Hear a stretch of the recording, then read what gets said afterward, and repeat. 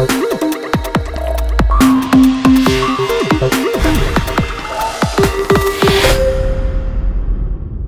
is me, Peter Elvidge. I got the review that you need to view right here on the fly. So let's get right into it. The movie I'm going to be reviewing for you guys today is of Pixels.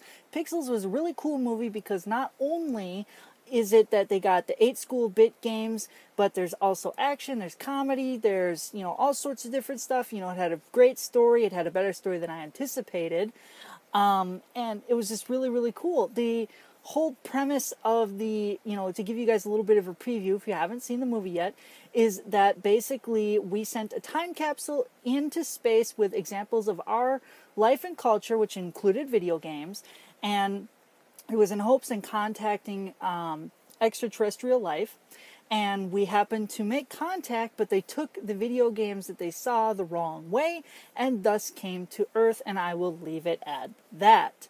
I will let you guys view the rest of the movie to check out all of the cool, the rest of the story, and like all the bits and pieces that go into it, and all the fun that's right in that good little package called Pixels.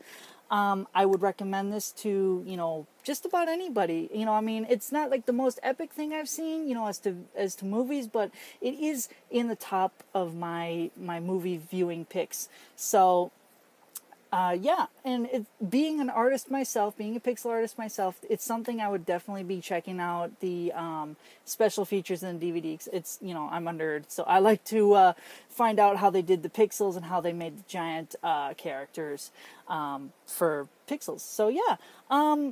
Otherwise, I want to say that's pretty much all I've got for this movie review. I would say go and buy a ticket for it, and thanks for viewing this movie review, and I will see you guys in the next movie review.